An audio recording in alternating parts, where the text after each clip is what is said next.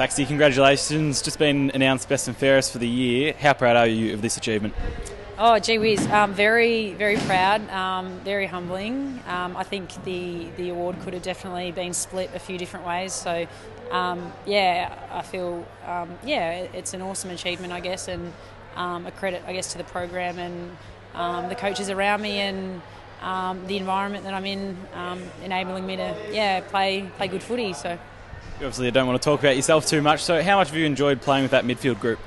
Yeah, heaps. We've got such a special and talented midfield group.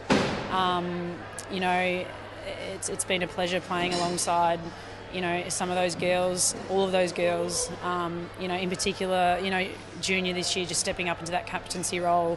Maddie Gay coming over from Carlton, slotting into the midfield, seamlessly.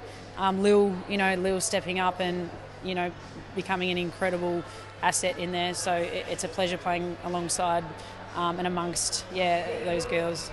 All the girls seem to touch on the bond within the group. How strong is that connection? How much have you enjoyed playing with them?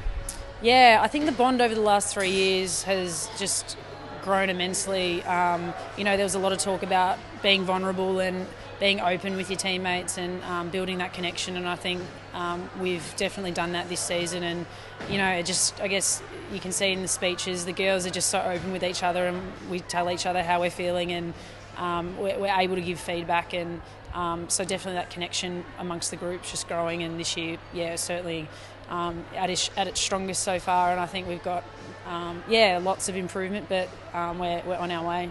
Thanks for your time, Paxy. Well done tonight. Thanks, Ben. Cheers.